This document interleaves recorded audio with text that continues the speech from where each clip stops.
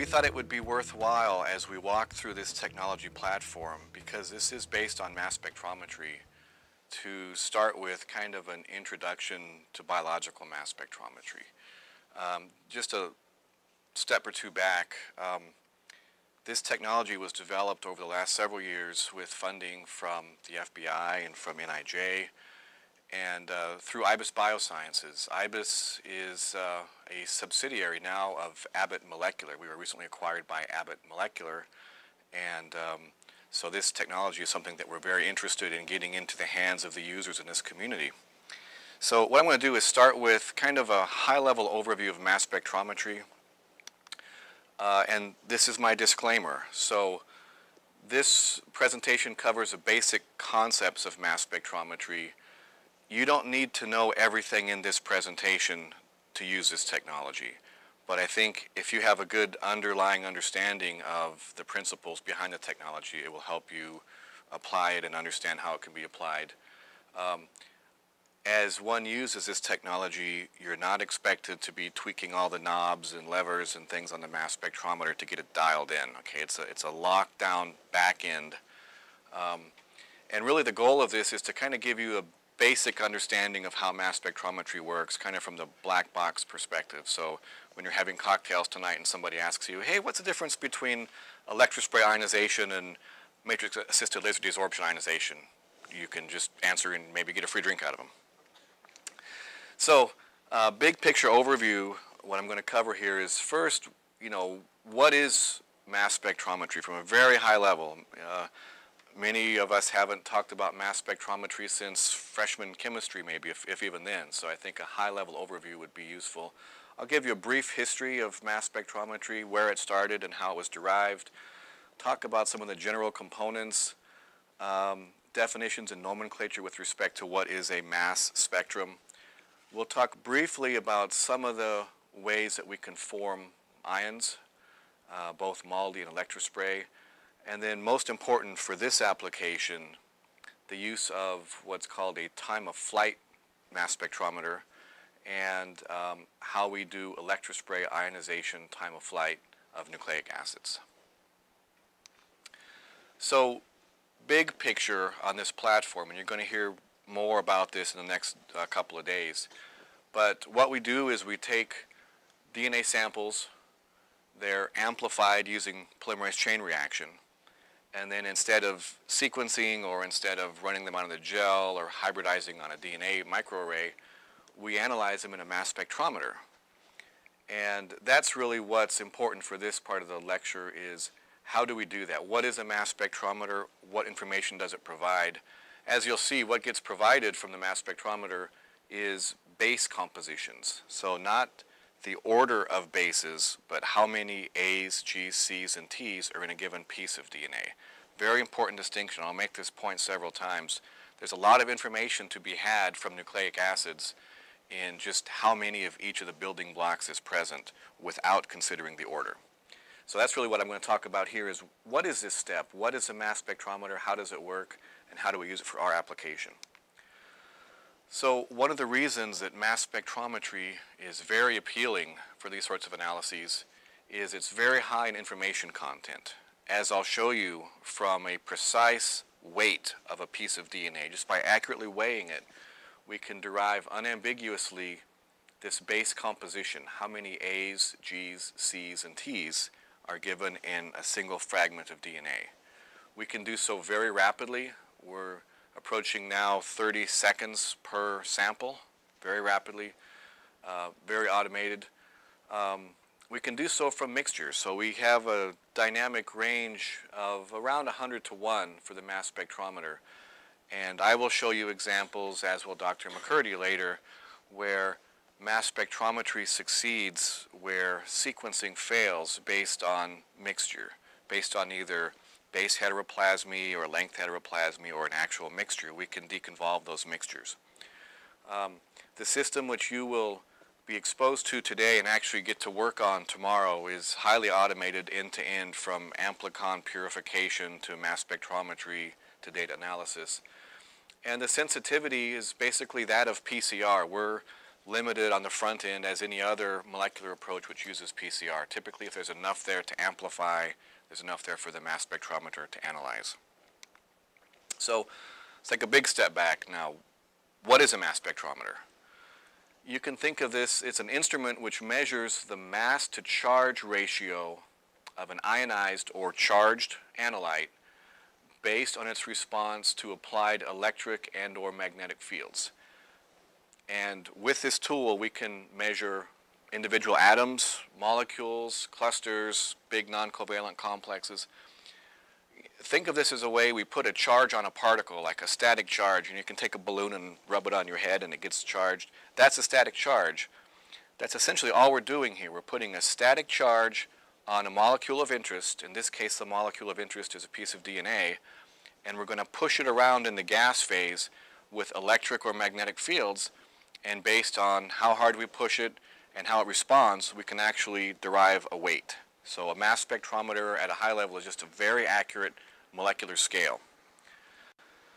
The mass to charge measurement is converted to a mass measurement because we have to have a charge on the particle to measure it.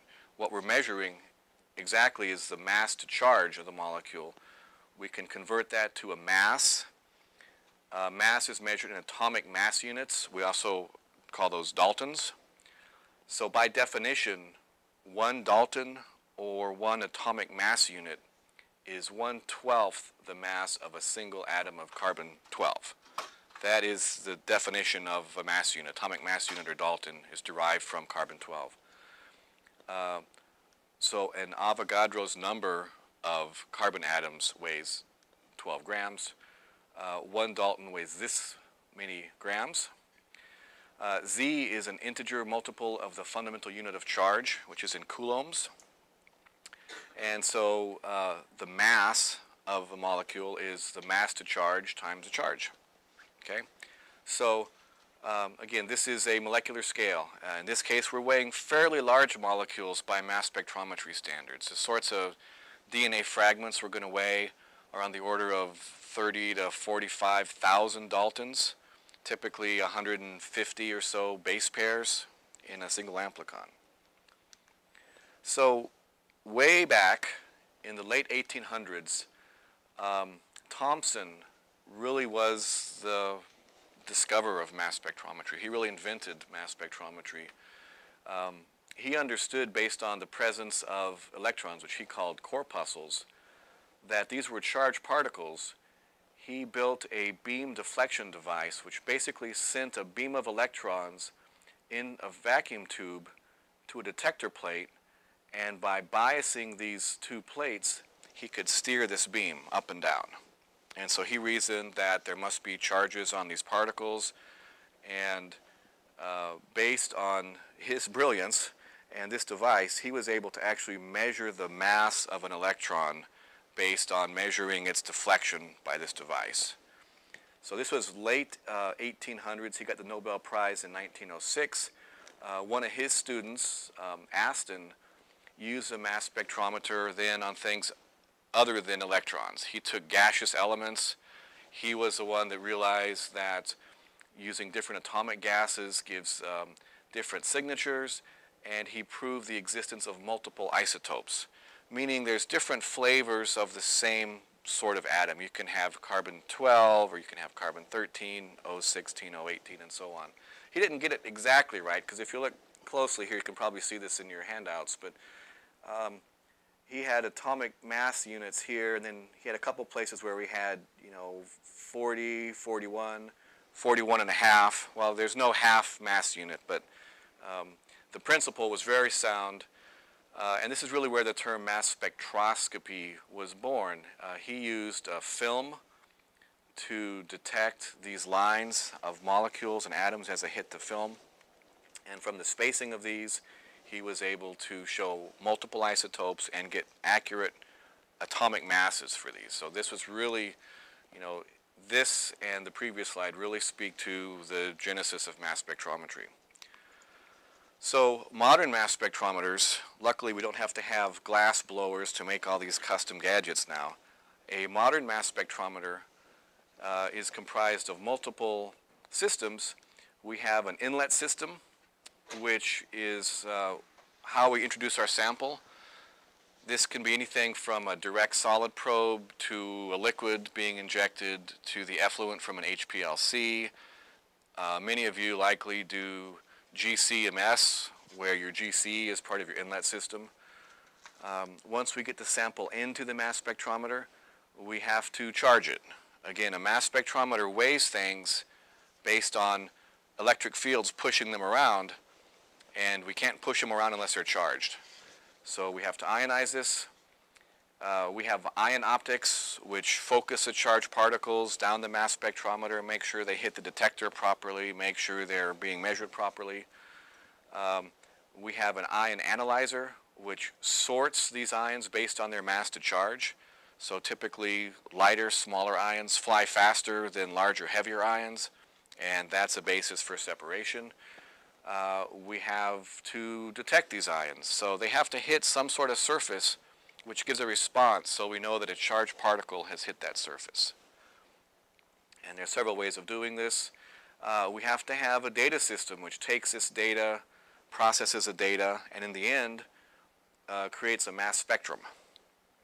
Okay, so we go from sample in, we ionize it, we sort it, we detect it, and then we do the data processing.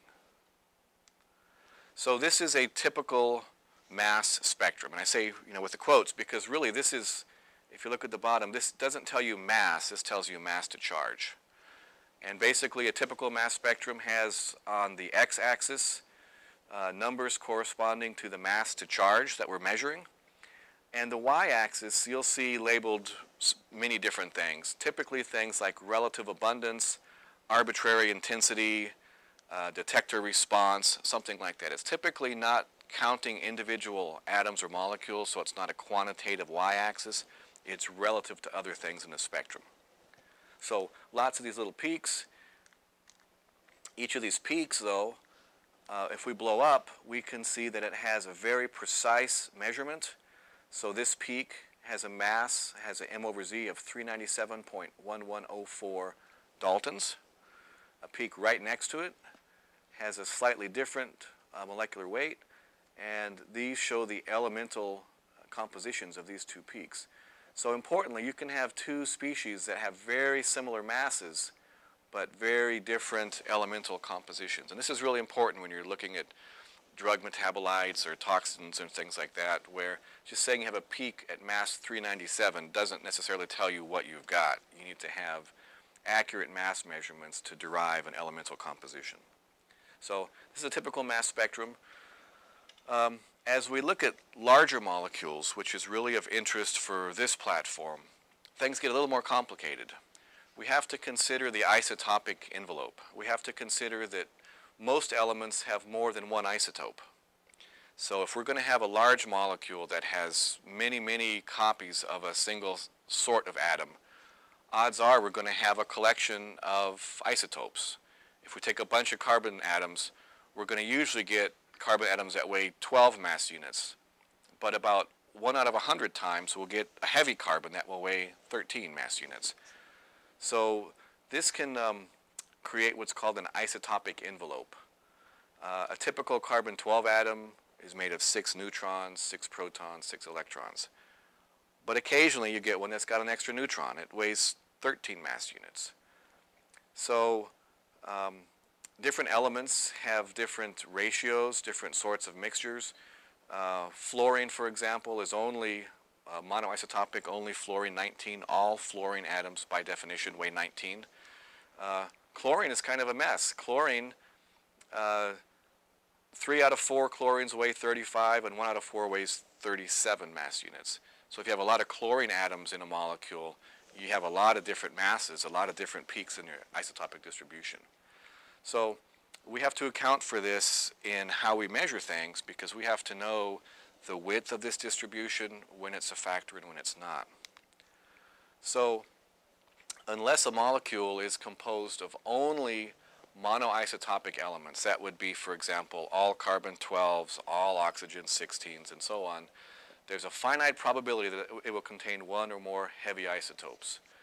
The relative abundance of the monoisotopic peak decreases with increasing mass, and I'll show you some examples of this.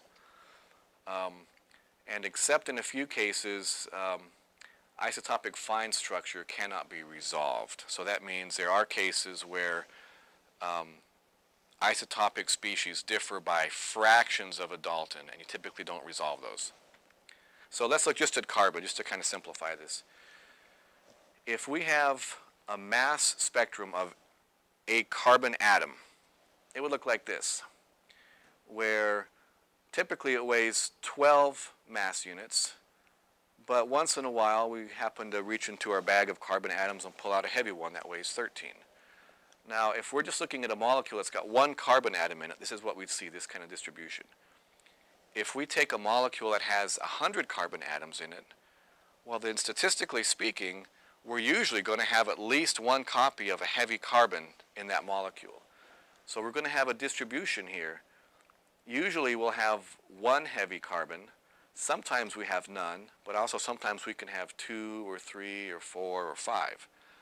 Now the sorts of molecules we're looking at that weigh 30 to 45 kilodaltons, they're going to have a lot of carbon atoms in it.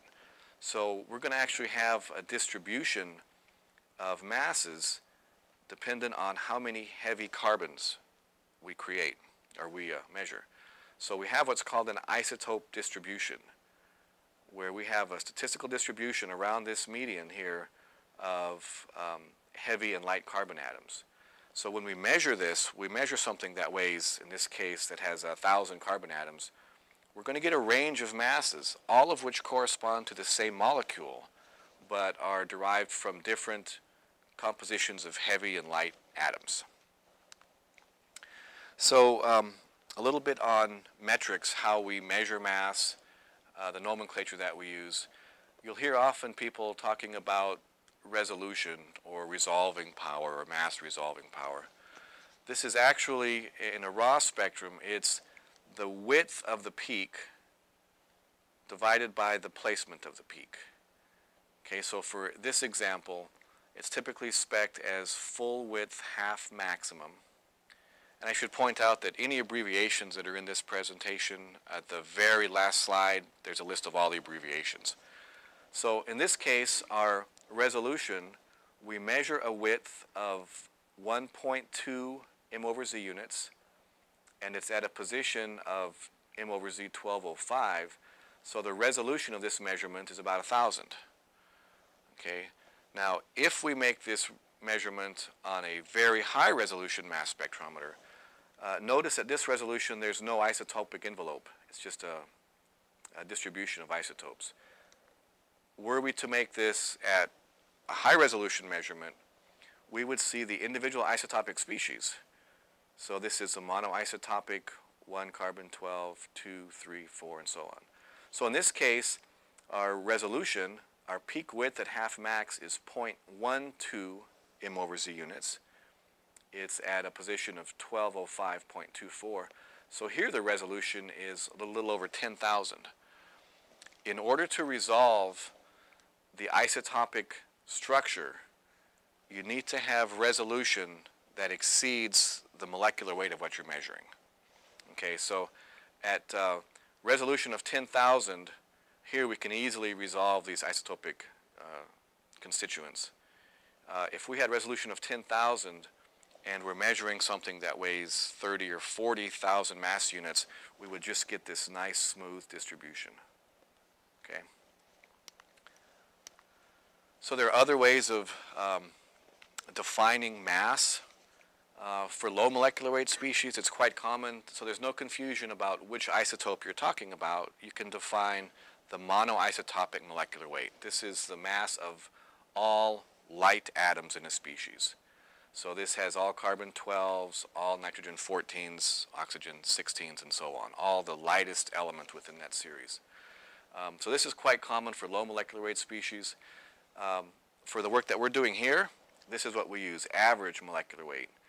Because we're not going to get this isotopic resolution on every DNA peak that we're measuring, we measure the average molecular weight, which is basically the centroid of this peak which defines the isotopic distribution. For very large molecules at very high resolution, The other approach that's not that common but is used sometimes is the molecular weight of the most abundant isotope. So here you would look at this distribution and say, well, the tallest peak I have has, a given molecular weight. The problem with this is you have to have very good statistics behind this measurement, because the difference between the height of this peak and the height of the peak next to it might differ by only a few percent. And so if you use most abundant isotope, you can be off by a full mass unit. Okay, so you'll hear us refer to mass measurement accuracy. This is basically how closely the measurement that we make correlates with the known atomic or molecular weight. We typically specify this in parts per million, and it's basically the mass measurement error over, it's what you know or expect the mass to be minus what you measure divided by what you know or expect it to be. Okay, so we typically define this in parts per million because these are typically very, very small mass differences. For example, the peaks I showed you earlier here, at very high resolution accurate mass with these standards, we know their elemental composition. We can calculate what the mass should be. We measure this. That's the delta mass is 0.0001 daltons. That's 0.25 ppm. And the reason we use parts per million is, if this was a large number, this delta mass was a large number, if it was, say, 4 mass units, we'd use percent. We'd be off by 1%, right? 4 mass units out of 400 would be 1%. So you can think of this as, that would be 1%, or 1 per 100, 1 per 1,000, 1 per 10,000, 1 per 100,000, 1 per million. So we're looking out here, in this example, at the 4th decimal place. When we're doing mass measurements of these large PCR products, we're typically in the 10 parts per million mass measurement regime. So we're not looking out here at the 4th decimal place, but out here at the 2nd or 3rd. Okay, a little bit about the nuts and bolts of a mass spectrometer. I'm going to talk briefly about ionization sources and mass analyzers, and I'm going to focus on the ionization sources that are relevant to large molecules. There's a bunch of different ways to ionize small molecules. I'm going to touch on a couple of those, but I want to make sure that we all have a good understanding in here of what is electrospray and what is MALDI and the differences between those, because a common misconception is people assume that when you're doing time of flight mass spectrometry, that means you've got a laser and you're doing MALDI time of flight, and that's not the case. They're separate. So in your mind, separate how we make ions from how we measure ions. So all an ionization source does is it charges. It puts a static charge on a molecule, and there's a couple of ways of doing this. We can either add or remove electrons, which are negatively charged. So if we add electrons to it, our molecule becomes a negatively charged ion. We can also knock electrons off, and it becomes positively charged. For electrospray, we can add or remove protons. So this does result in a slight change of the mass because a proton weighs about 1. And if we add protons, we put positive charges on. If we remove protons, we invoke negative charges. There's several efficient methods for ionizing low molecular weight or volatile compounds that probably many of you have used, looking at GCMS sorts of applications, looking at gunshot residue and explosives and so on. And until recently, and until really the 80s, it was difficult to ionize molecules greater than about 1,000 daltons. It was a heroic effort if you could get a spectrum of a molecule that weighed a couple of thousand daltons, because the sorts of methods that I'll describe briefly here are pretty harsh, and while they're adding electrons or knocking off electrons, they can also break covalent bonds and cause fragmentation. So two sorts of techniques like that I'm just going to touch on briefly, which you may have heard of: atmospheric pressure chemical ionization. This is a way of forming ions by ionizing a gas that's very easy to ionize, and then having that ionized gas interact with your analyte, and you get charge transfer from that. And it's fairly gentle. You can actually see in this illustration we have a filament which emits electrons across this path. We've got high abundance of our carrier gas here, which is ionized, and then when that charged gas interacts with our volatile small molecule, it causes a charge transfer and it gets charged. The other method is that of electron ionization, where our molecular ions are directly impacted with an electron beam, and they either capture electrons and get negatively charged, or the electron beam can actually knock an electron out of the electron orbitals and it can get positively charged. Again, this can be pretty harsh, and this is not amenable to large molecules like DNA or proteins, because you can't get large molecules in the gas phase just floating around, and if they're hit with high energy electrons, they often fragment along the backbone. So for large molecules, there's really two choices now for making fairly gentle ways of intact molecular ions. The first is MALDI, or matrix-assisted laser desorption ionization. Okay? And the way this works is you take your sample, it could be a protein or DNA or peptides or whole cell lysate, you mix it with a matrix, typically an organic acid, which absorbs photons at a given wavelength. You have this co-crystallized matrix here, and you blast it with a laser. And by blasting it with a laser, you make your crystals absorb this energy, they get charged, they transfer charge to large neutral molecules, and the neutral molecules then leave with one or two charges typically. They might pick up a proton or maybe two, but typically no more than that. This is a pulsed ionization source, so you fire the laser and you get a pulse of ions off the surface. So that's why you often hear MALDI-TOF, because it's very well suited for time of flight. Time of flight, you need a good starting point, and firing that laser, you know exactly when your ions were formed, and you push them, and you've got a good start and stop scenario. It's relatively salt tolerant, which is one of the advantages that MALDI has over electrospray. As you'll see, one of the key attributes of this technology we're going to talk about, and one of the challenges, was how do we get a salty PCR-derived DNA amplicon free of all salt, all sodiums and potassiums, such that we can electrospray it. MALDI, the advantage is it's not quite so worried about salt. It's much more tolerant. It is effective also for a wide range of molecular weights. Very fast. You can do MALDI multiple times a second, so you can really go through a lot of samples.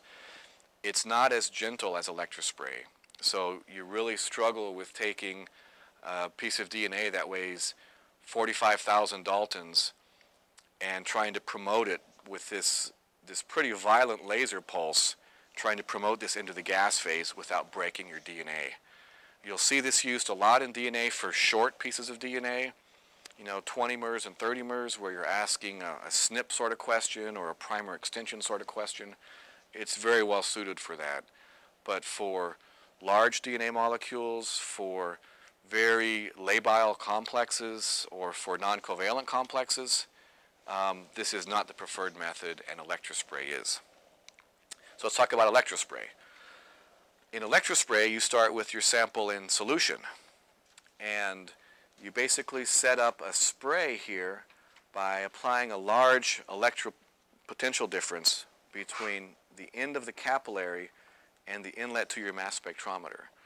So what you end up with is a spray of an aerosol plume of highly charged droplets. Okay, so these droplets are highly charged. They contain one or more molecules of your analyte, and as these droplets start to evaporate, they shrink. And as they shrink, the charge density on the surface gets higher and higher because the total charge remains the same. So these droplets shrink, they get more and more and more charged. Finally, the charge density of the droplet exceeds the surface tension holding it together, and it explodes. So the droplet explodes, it makes another smaller droplet, which then it shrinks and explodes and shrinks and explodes. This happens multiple times, and at the end, what you end up with is your biomolecule of interest that's very highly charged. It's been in a tiny droplet that's got a ton of charge in it, and finally this molecule desorbs from the droplet, and you end up in the gas phase now with a desolvated, naked, highly charged ion. Okay? So that's actually good, because if we have a molecule that weighs 10,000 and we put 10 charges on it, we're going to measure it at a mass to charge of 1,000. And that's an area where mass spectrometers work very well. The other disadvantage of MALDI, it putting only 1 or 2 charges on it, is you have to have a huge M over Z range over which you're making measurements. With electrospray, pretty much everything folds over into the same M over Z range. So you don't have to know ahead of time if you're looking for a really small molecule or a huge molecule, because you're going to detect it in the same M over Z range no matter what. This is an extremely soft ionization technique. It's applicable to labile molecules such as DNA and non-covalent complexes. We did a bunch of work back in our drug discovery days using this ionization technique to screen for drugs by taking a nucleic acid target of interest and a small molecule and asking the question, does this small molecule bind in solution to this RNA target?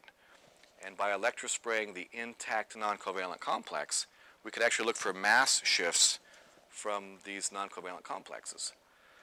On the downside, it has an extremely low tolerance for non-volatile salts and buffer additives and detergents. So things that you need to make PCR work, such as salts and detergents and polymers, make electrospray not work.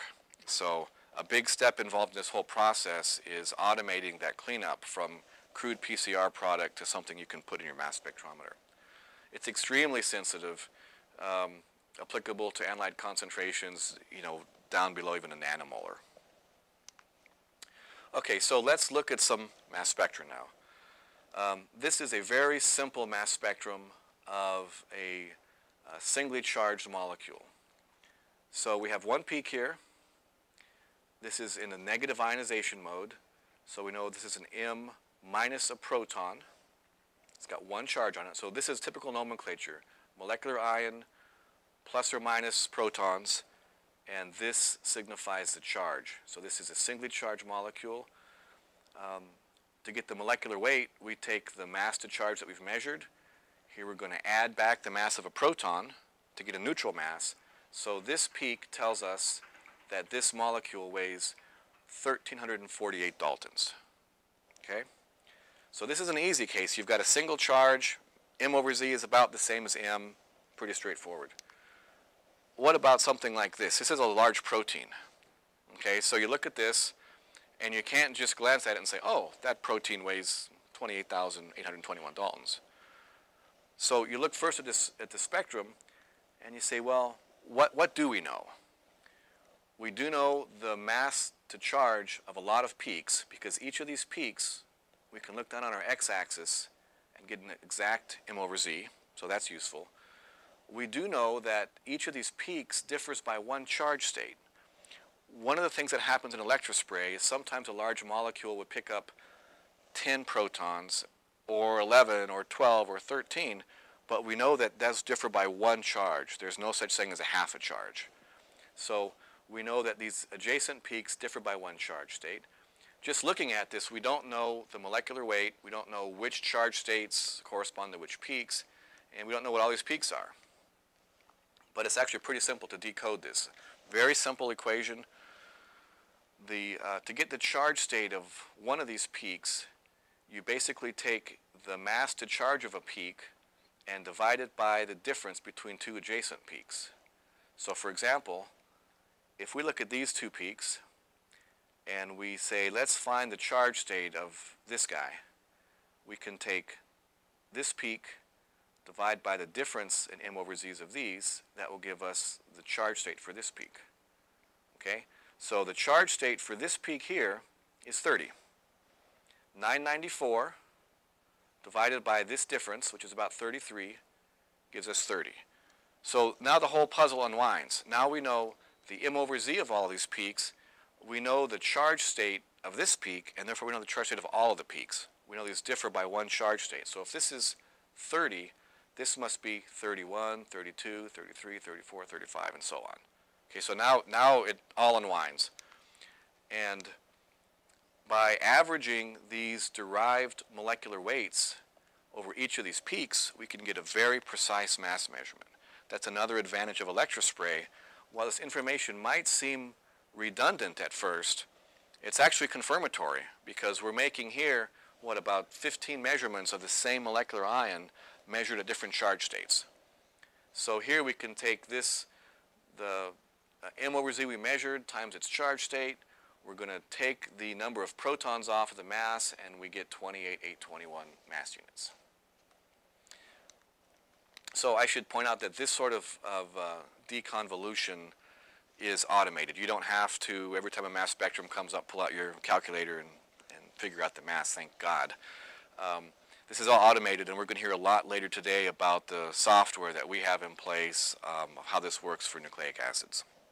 So again, a lot of these kind of nitty-gritty details I'm going through are kind of the under-the-hood sorts of things that as you use this technology, you're not going to be deconvolving mass spectra or deciding if something's positive or negatively charged. Let's talk about electrospray ionization of DNA. Now, as you all know, DNA has a phosphodiester backbone, which is easily deprotonated at high pH. So this is a very simple way of putting static charges on DNA molecules, is raising the pH enough that the proton dissociates from this phosphodiester group here. So we run all the DNA molecules in the negative ionization mode, because it's very straightforward to ionize the backbone by imparting negative charges. And we've done a lot of optimization over the years, starting with our drug discovery days even, for optimizing the solution and interface conditions to allow us to ionize and desolvate and measure intact nucleic acids. So here's kind of a snapshot of where things were, 20 some odd years ago. I mentioned that it used to be a heroic achievement to ionize a molecule over 1,000 Daltons. This is an example from a paper from 1981 where McNeil and McCarlin ionized a 6 kilodalton piece of synthetic DNA. This was before MALDI, this was before electrospray. They had a radioactive source, californium-252, which is very environmentally unfriendly, and we don't use it anymore. But they were still able to get this large molecule into the gas phase and measure it. The resolution was about 25. We would laugh at that now. Mass accuracy of almost 1,000 parts per million. This is plus or minus 5 Daltons. In its day, though, this was a heroic achievement, and it's incredible that this was accomplished back then with this sort of ionization source. Nowadays, fast forwarding, this is a measurement taken in my laboratory several years ago, actually, on a high resolution FTICR mass spectrometer. This was 120 mer DNA, weighed about 37 kilodaltons, resolving power of 150,000, mass accuracy of 1 part per million. So while they were measuring plus or minus 5 mass units out of 6,000, we're measuring plus or minus 0.04 out of 37 kilodaltons. So it's really come a long way. And what you'll see as we go forward is that this sort of extremely high resolution, high mass measurement accuracy is really overkill for these forensics applications where all we need is a base composition. Okay, so keep that in mind, that we're not going to use a very high-end expensive FTICR mass spectrometer. We're going to use a benchtop, straightforward time-of-flight mass spectrometer. So this is what a mass spectrum, an electrospray mass spectrum of a PCR product looks like. You'll recognize the distribution of charge states. Okay, so some molecules get 25 charges, some get 26, and so on. Typical distribution. What's different about this than the protein spectrum I just showed you is you'll notice that each charge state is represented by doublets. And the reason is, this is of a double-stranded PCR product, and we've used appropriate solution or interface conditions to gently peel apart the duplex in the gas phase. So we're measuring independently forward strand mass and reverse strand mass.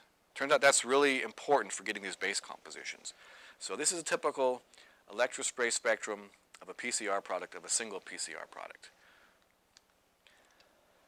We do a lot of multiplexing, and you'll hear later about the mitochondrial assay and the STR assays. They're typically multiplexed, so we do multiple PCR reactions at once, and we spray that all together.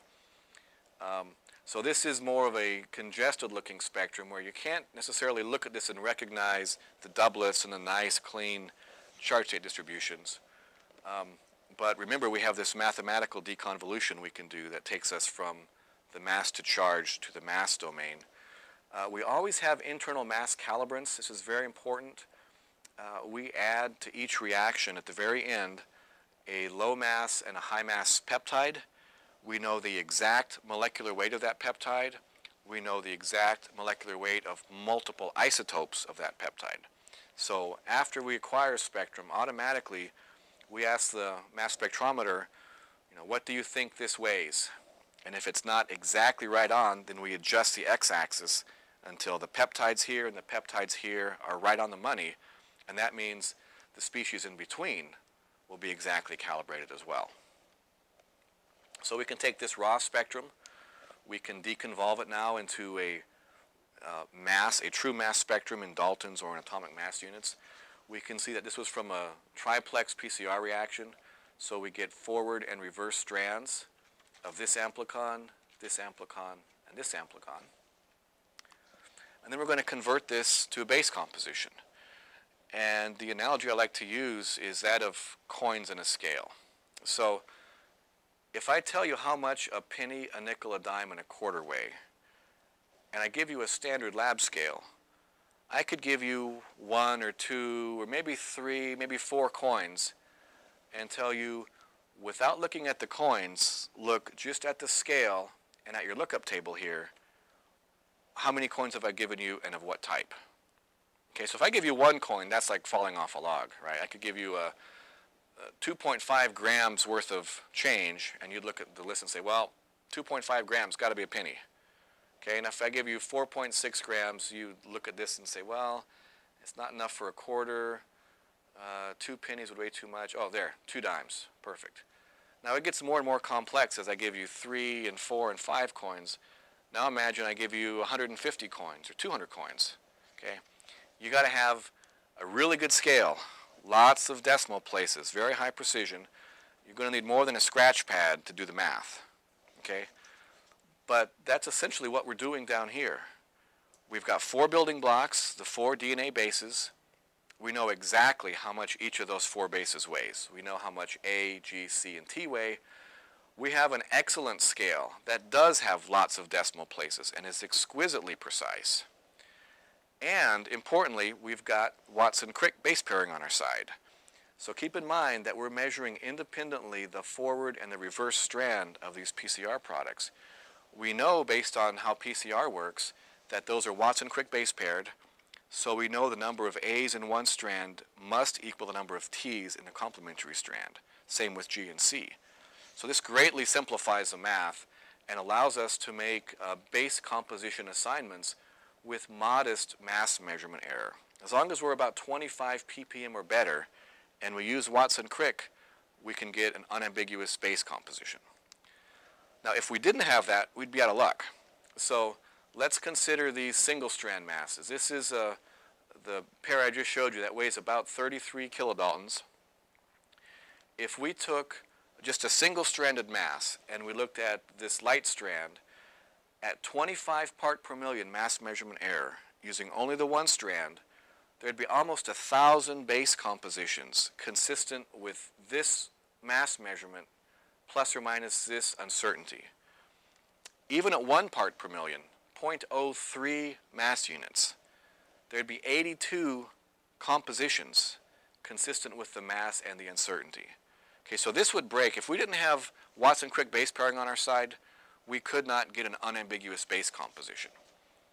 Same with the other strand. It's comparable. About 1,000 at 25 and about 1 ppm gives about 100. But if we look at the part per million mass measurement error and the number of complementary pairs that are consistent with that, you can see kind of a breaking point at 25. If we have 25 ppm or better, there's one unique base composition which satisfies the forward and reverse mass and the fact that these are complementary. Okay, so that's a critical point.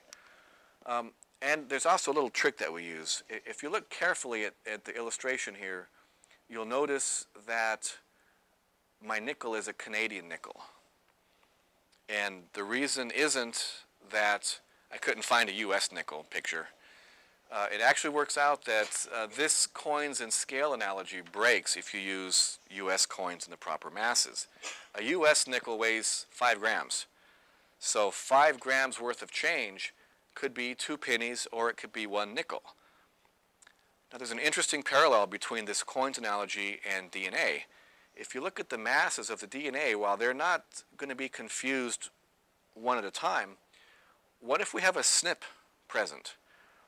What if we have a mass measurement uncertainty, and we know there's a SNP present, but the mass measurement says, well, the shift in mass is 15 plus or minus 1. Well, that could be an A to a G, because an A to a G is 16 Daltons, or it could be a C to a T, that's 15 Daltons. We couldn't tell those apart. Okay? Now, what if we have both present? What if there's an A to a G and a C to a T? It's plus 16 minus 15. The net result is 1 mass unit. So within a mass measurement uncertainty, that could be consistent with either wild type base composition or a double SNP mutant. Okay? So what we do is we use a Canadian nickel in these assays. You'll notice we've changed the mass of G here by 10. We incorporate in the PCR reaction a C13 labeled guanosine. So every time a G is incorporated, it shifts the mass by 10 Daltons relative to a native G. Okay? This solves a lot of problems. There's no confusion over which SNP is present. You're not asking is it a 16 Dalton shift or a 15. You're asking is it a 15 or is it a 26? Very straightforward. If you have the possibility of this double SNP, which in normal space would be 1 Dalton, now it's 10 Daltons. So there's no uncertainty there. You know if you've got wild type or this double SNP mutant. So if we look at some data, here's an example of 2 amplicons that differ by this double SNP, and we're using our US nickel here, our normal G DNTP. You'll notice we've got an A to a G and a T to a C, this relative to this. These differ by 1 Dalton. Okay, these could be confused, particularly when you've got low signal to noise and you've got some chemical noise and clutter. These could be confused. If we use our Canadian nickel, we're looking at a 10 Dalton difference between the strands, not a 1 Dalton difference, and it's obvious that you've got that double SNP. Okay. So again, we've got base compositions for our 3 amplicons here, derived, in this case, using our Canadian nickel. All the data you're going to see with the mitochondrial and STR assays, we use this Canadian nickel. We do have size constraints, though. I should point out that we generally want to characterize PCR products around 150 base pairs or less. And that's not always possible. Obviously, some of the larger STRs get larger than that. You'll see data later today and tomorrow. We can certainly see those. It gets more and more difficult to assign a de novo base composition for these really large molecules. We try to stick with, as far as the way the assay is designed, we try to stick with about 150 base pairs, and if we can get 25 parts per million mass measurement error, we're in good shape. I'll show you a spectrum in a minute of larger products. It certainly is feasible. The information content is lower because, again, all these peaks fold over into the same mass to charge regime, so it's much more congested, and the math is not in our favor. Okay, so here's an example of a 299 base pair PCR product. And you can see it's getting a lot of peaks in there. This is still just 1 amplicon. charge states, this has over 100 charges on it up here. This is molecular ion minus 100 protons, which is minus 100 charge state. But if we take this and we deconvolve it, we still do pretty well here. We get average molecular weights that differ by around 10 parts per million from the theory. That's not bad. This is the best example, of course. If we average this over multiple measurements, so we do 24 replicates, on average we get about 20 parts per million for a really large amplicon. If you look at the number of base compositions now consistent with these masses, going back again to just if we had just a single strand, there's too many to calculate at 20. There's thousands. Even if we could get 5 parts per million for this 91 kilodalton molecule, there'd be over 12,000 base compositions consistent with this mass plus or minus 5 parts per million. If we could get a double strand using forward and reverse masses, even at 5 parts per million, it's not unambiguous. 5 parts per million, there's 3 possibilities. So you can see for really large things, the math kind of starts to break down. We would have to have exquisite 1 part per million mass measurement error on a 90 kilodalton molecule, forward and reverse strand. So we can certainly ionize these larger species. We can get accurate mass measurements.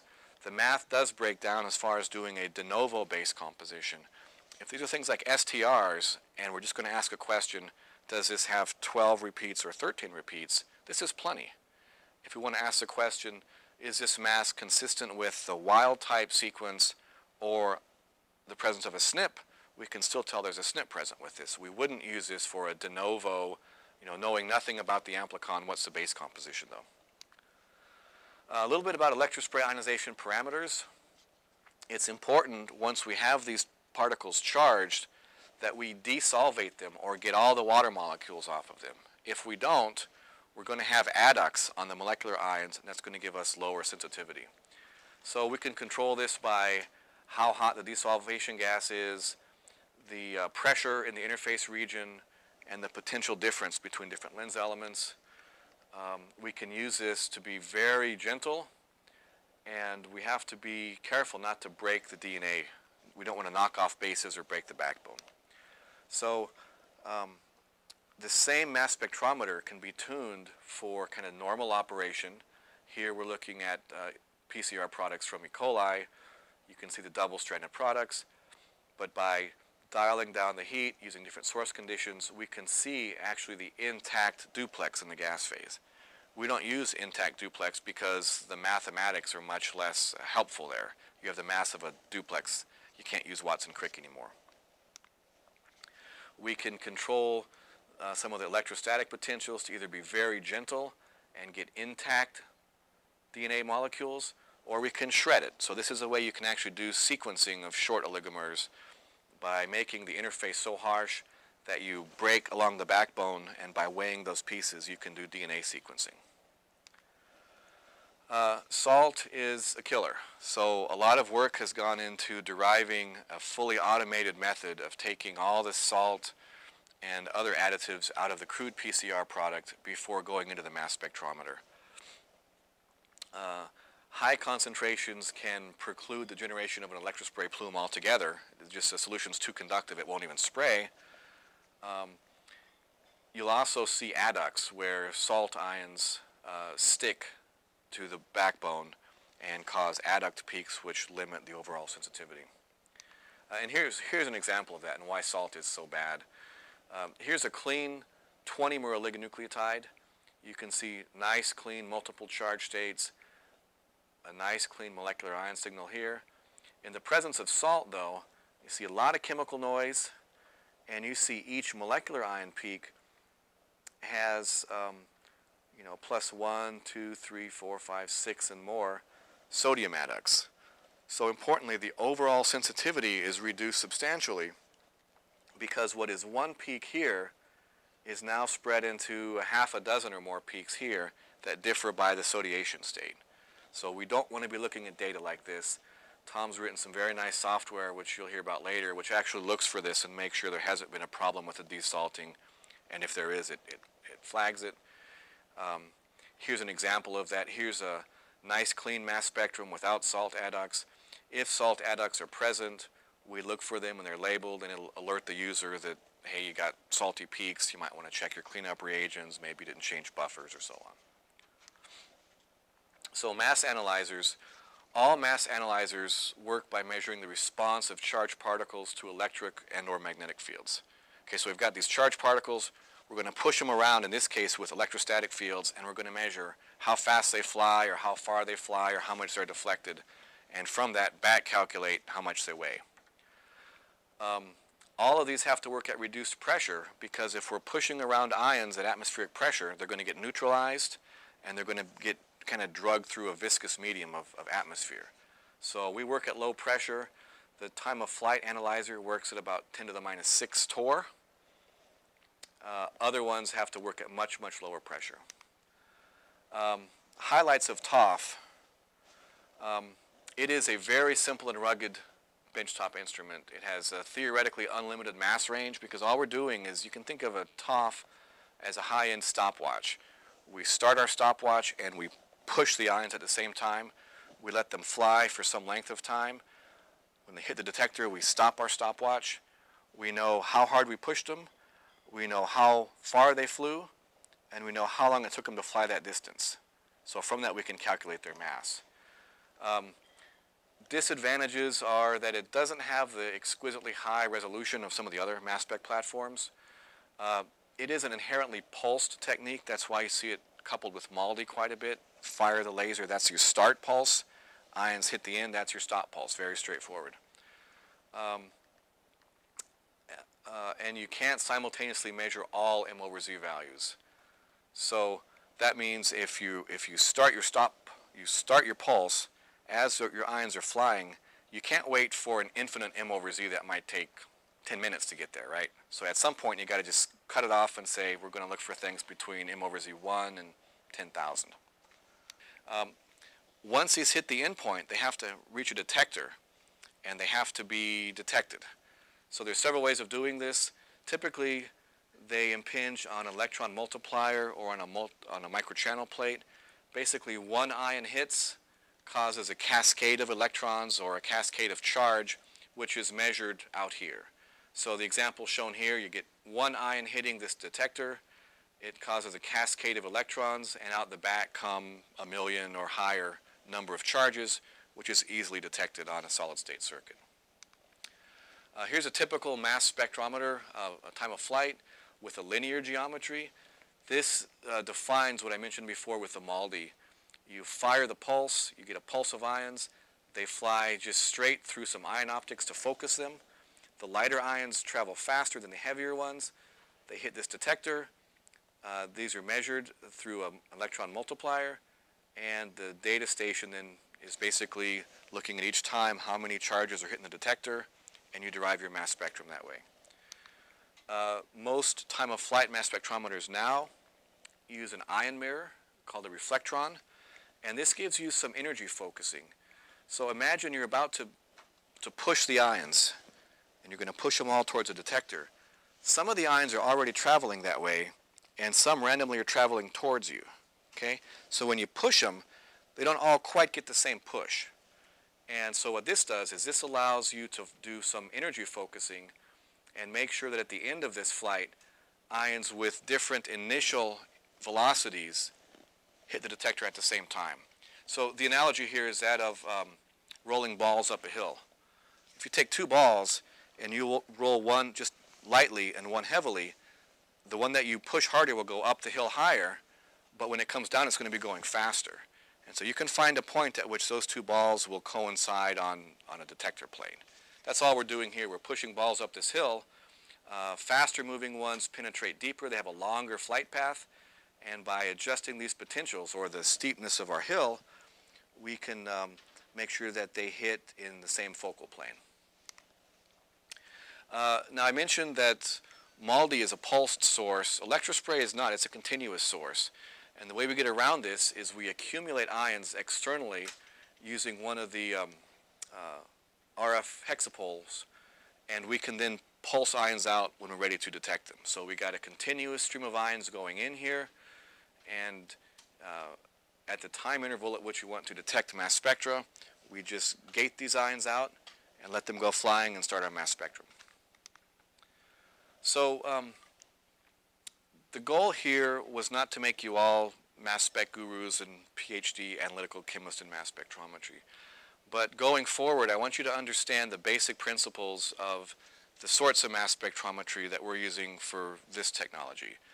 Okay, so just kind of reviewing here, mass spectrometer is just a scale. We're just weighing pieces of DNA. We do it by charging them up and pushing them around and measuring their response. We use electrospray ionization. Again, keep separate in your minds ways of making ions like electrospray or MALDI or electron impact from ways of measuring ions like time of flight, quadrupole ion traps, linear quadrupoles, and so on. We use electrospray because it can promote large, intact oligonucleotides very gently without knocking off bases, without causing backbone cleavages. We use time of flight mass spectrometry because it provides accurate molecular weights, and it's a very robust platform. As part of the IBIS process, we take amplified DNA, we weigh it, and we convert that to base composition. Remember that coins and scale analogy. And what we're going to use both in the mitochondrial assay and in STR assays is this base composition metric. We're not doing sequencing, we're not doing length measurements, we're weighing to get base composition, and that's our metric. Okay? So this is in your handouts, your meta handouts, I guess. Any abbreviation that was in this presentation is listed here, so you can go back later and decode this.